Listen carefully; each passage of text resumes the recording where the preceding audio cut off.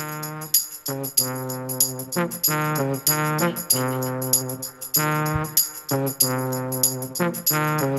40, Road to Sanity, a perspective from an addicted mind. Recovering from the hopeless state of mind and body. Hello, welcome to Dumi's Daily Grind. My name is Dumi and I created this channel to share my life experiences, inspiration I found from others, learnings I have earned, and things I have been taught throughout various periods of my life, especially the ones related to sobriety, finding serenity, and general mental health topics. Please subscribe if you enjoy this kind of content, and please support my channel by becoming a Patreon. The link is below. In this episode, I talk about insanity and finding the solution from the perspective of an addicted mind. Now, sanity is defined as the ability to think and behave in a normal and rational manner and convey reasonable behavior.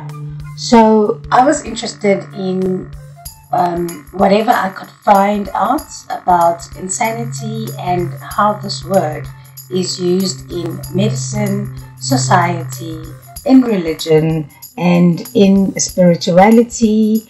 Also, I wanted to look at it from the perspective of fellowships of recovery, and it is quite interesting what I found. We think we know what words actually mean until we look at different perceptions and experiences that make these words evolve. I find anything to do with mental health, the soul, very interesting.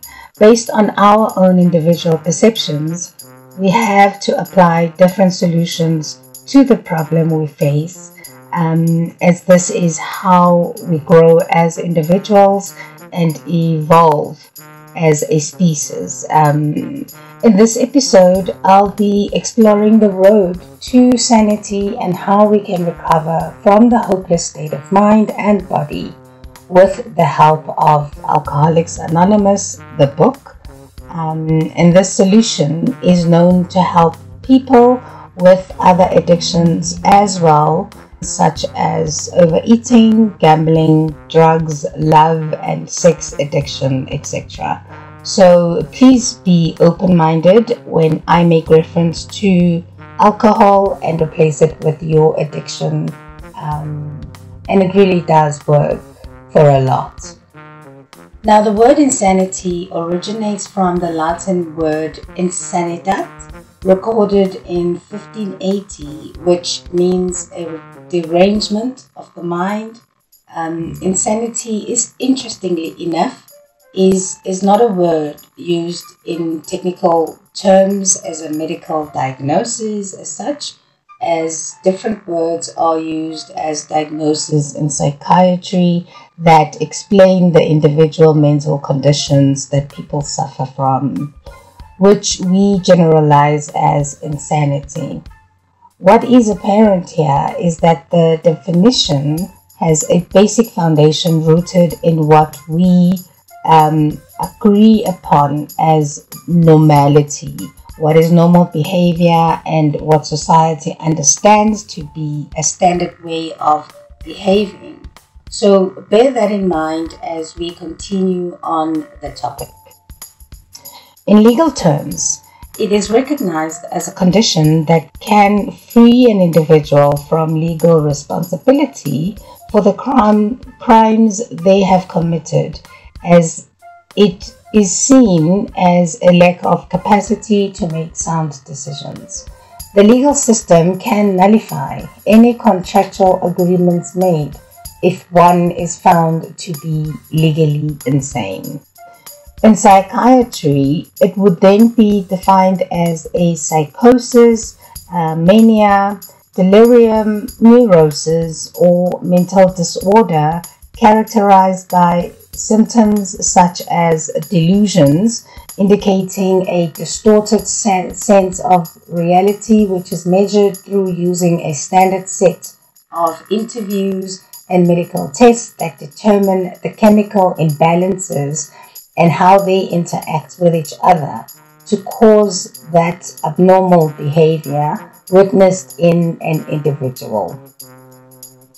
In religion, it may be described as a possession of sorts by demons that creates this abnormal behavior that causes aberrations, causes folly and senselessness.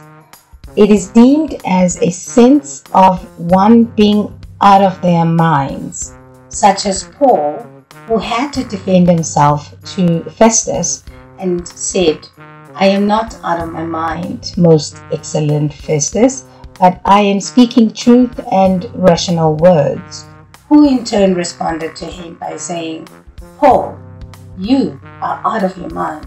Your great learning is driving you out of your mind." This happened when Paul told the Jews that God can actually raise the dead, with Jesus Christ being the first to rise from death. And that promise of resurrection was fulfilled through the Messiah, Jesus.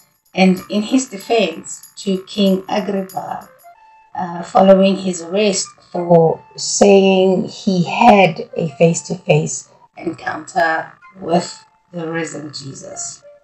Side note here, religious beliefs and practices were considered at some point in psychiatry as a form of mental illness, with Freud linking religion with neurosis. At least that viewpoint no longer exists these days. In spirituality, it is perceived that insanity shows itself in individuals who show restlessness, dissatisfaction, and having no ability to let go of attachments. A disturbance of the mind that interferes with interpersonal relationships, lack of serenity, and the acceptance that reality is actually uncertain, and the need to try to know and control the future. It is the disharmony that one may have with themselves, with others, with nature, and with God, resulting in irrational behaviors that show themselves and are features of mental ill health. Now, let me look at insanity from the addict's perspective. In alcohol and in addiction recovery, it is viewed as a restlessness, irritability, and discontentment, where alcoholics insanely believe that they can stop the cycle of chaos in their unmanageable lives on their own free will. Step 2 of the Alcoholics Anonymous program states, "Came to believe that a power greater than ourselves could restore us to sanity." Insanity here is explained in the book as being blind to the truth of the consequences of drinking as an alcoholic, even though these consequences have been experienced by yourself over and over again. The addict or alcoholic would continuously return to his substance of choice with the full knowledge that it does not solve any of his problems. Instead, it worsens the situation every time, and yet he will go back. In the book Alcoholics Anonymous, under chapter 3, more about the alcoholic, more about alcoholism, it is explained that because no one likes to think that they are bodily and mentally different from their fellows, they keep trying to use alcohol normally, in vain though. It is the continuous belief that somehow, someday, he will be able to control and enjoy his drinking. This is a great obsession of every abnormal drinker. This pursuit is known to lead the alcoholic into the gates of insanity or death. Getting worse, never getting better. This person deceives and deludes himself and spends his time experimenting on different ways to prove themselves the exception to the rule, and continuously want to prove that he is not an alcoholic. He will try to switch his drink. He will try to limit the number of drinks he takes, swearing up and down to stop drinking altogether. Eating a meal before drinking, taking a glass of water after every drink, and so on. An example is made on page 32 of this book of a man who is an alcoholic and discovered that he needs to stop drinking as his drinking had a major impact on his life, his business, and he realized that once he started drinking, he could not stop. He was ambitious to succeed and decided to stop drinking altogether. And he actually managed to be dry for a period of 25 years. And after retiring from his successful business, he believed that his long period of sobriety and self-discipline has qualified him as a normal drinker now. And he believed he could drink again and drink like other men. And so he proceeded to drink again. In 2 months, he was in hospital, humiliated and very confused.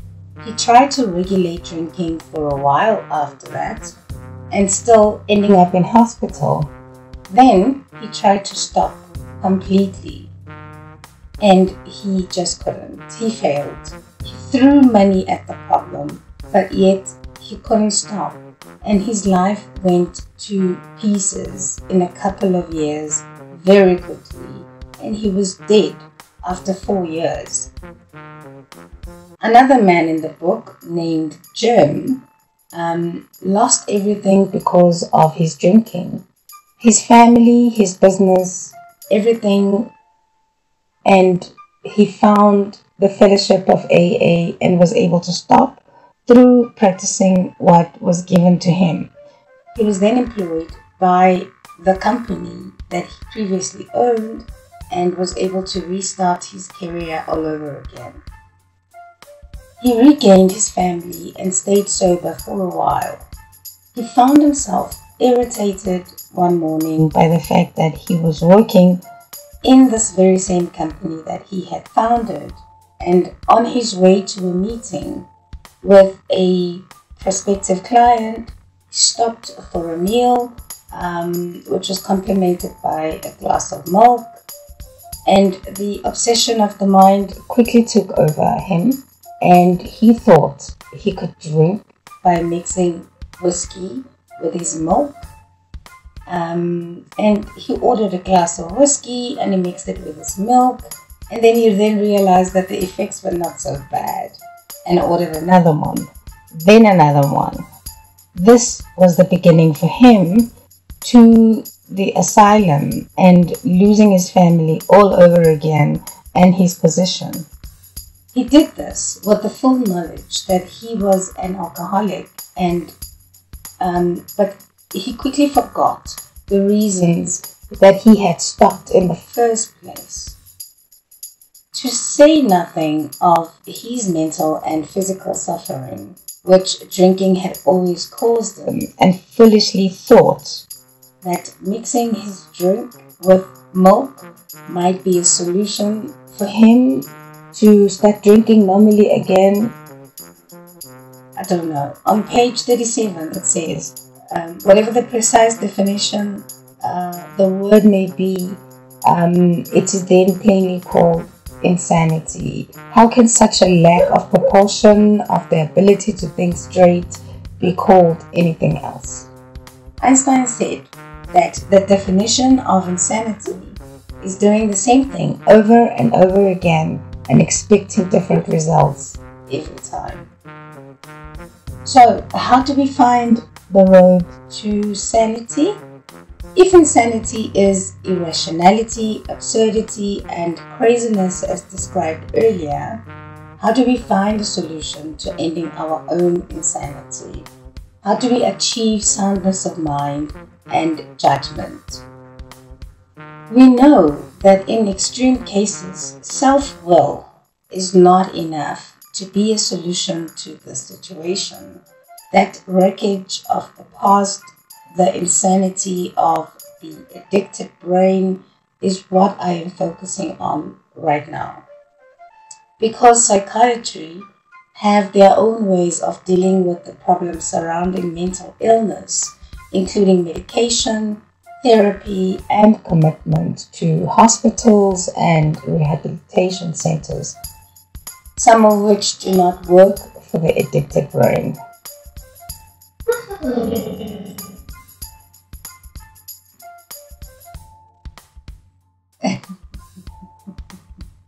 So, why do alcoholics and addicts keep repeating a cycle that always end up with negative consequences? And why is simply stopping not an option for these kinds of people? They say that a personality change sufficient to recover from alcoholism is required. I have mentioned Dr. Carl Jung's solution in previous episodes. I think specifically the day 15 episode, but haven't touched much on Dr. Silkworth's opinion, which can be found in the book under the chapter called The Doctor's Opinion. Dr. Silkworth studied a lot of alcoholics and introduced the element of the body and its allergic reaction to alcohol. He looked at what craving actually means and what takes place physically in the body of an alcoholic that causes them not to be able to stop once they start drinking. This disease is twofold. The first being an obsession of the mind, and the second is the allergy of the body itself. The action of alcohol in alcoholics is a manifestation of an allergy that the phenomenon of craving is limited to them and doesn't occur to any other people who drink alcohol. There is a solution. The road to sanity. Now, on page 17, it is suggested that the solution lies in fellowship and in a spiritual awakening. Fellowship being a group of people that are tied together by the unmanageability of an alcoholic's life and needing to find sanity and stop drinking. Recovering from their powerlessness over alcohol is what binds them together. The spiritual experience, on the other hand, which can be gained through a personality change and practicing the program of action, which in this case is the 12 steps as suggested in the book. Both are required. Fellowship alone is not sufficient. Please bear in mind that this does not apply to what is called the moderate drinker and the heavy drinker who can stop or moderate their drinking whenever needed. They do not have the hopeless condition of mind and body and are not alcoholic. For the real alcoholic, however, the ones who have lost all control of their drinking, as identified from page 20, the main problem is centered in the mind rather than in the body. If you have tried everything possible to stop drinking and stop the chaos, please give this a try. If no human power has been able to help you yet, then having the spiritual experience and the spiritual awakening, as explained on page 567 in the 4th edition in Is What You Need, a sufficient personality change needs to take place first. That willingness to change and acquiring an overwhelming God consciousness, followed by a vast change in feeling and outlook. Be open-minded to all spiritual concepts, especially spirituality, and find that power that is greater than yourself. Discard the attitude of intolerance or belligerent denial. We only need willingness, honesty, and open-mindedness. These are the essentials of recovery, but these are indispensable. On page 568, it says that change, transform, and alter the way we think. The psychic change, the change through spirituality, change from what we had become to what God intended for us to be. The best way to change is through, firstly, acceptance and willing to make the effort, which is step 1, and accept spiritual help, which is step 2, and find out what God has intended for you to be. Jung was open enough to understand that some people can benefit from spiritual principles and not psychiatry only. Those people are us. And Dr. Jung literally realized that they could help an alcoholic through suggested spirituality, a virtual spiritual experience, people practicing Christianity from the Oxford group, and these steps 3 to 12 are based on those principles. That's why I'm on this journey to finding that spiritual experience, the change sufficient enough to stop the insanity. My favorite paragraph here is called A Vision for You, and I'd like to end this episode reading from page 164 of the big book, right at the end of the program of action and right at the end of the chapter called A Vision for You, and it states the following. Our book is meant to be suggestion only. We realize we know only a little. God will constantly disclose more to you and to us. Ask Him in your morning meditation what you can do each day for the man who is still sick. The answers will come if your own house is in order. But obviously, you cannot transmit something you haven't gotten yet. See to it that your relationship with Him is right, and great events will come to pass for you and countless others. This is the great fact for us. Abandon yourself to God as you understand God. Admit your faults to Him and to your fellows. Clear away the wreckage of the past. Give freely of what you find and join us. We shall be with you in the fellowship of the Spirit, and you will surely meet some of us as you trudge the road to happy destiny. May God bless you and keep you until then. Dumi's Daily Grind is a presentation purely based on my experiences, inspiration I found from others, learnings I have earned, and things I have been taught throughout various periods of my life. This show is not representative of any group, organization, religious or spiritual beliefs, or any sobriety programs. My goal is to open up a conversation about some things that may be difficult for us to talk about, and to purely encourage us to be open-minded to the tools that may be or are freely available. Here, I talk about recovery, spiritual growth, mental health issues, sobriety, relapses, and spiritual well-being, focusing mainly on the daily work, the grind that goes into finding peace of mind, contentment, freedom from addiction, life's hardship, daily spiritual and mental struggles.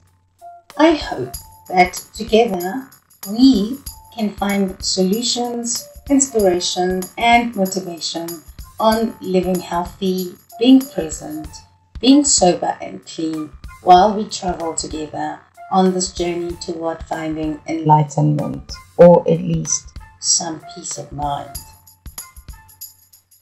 Thank you so much for your time, your support, and being with me on this journey toward finding serenity. If you enjoy listening or watching me, I would appreciate it if you would subscribe and let your friends, your family, and your tribe know that they can also join me on this journey.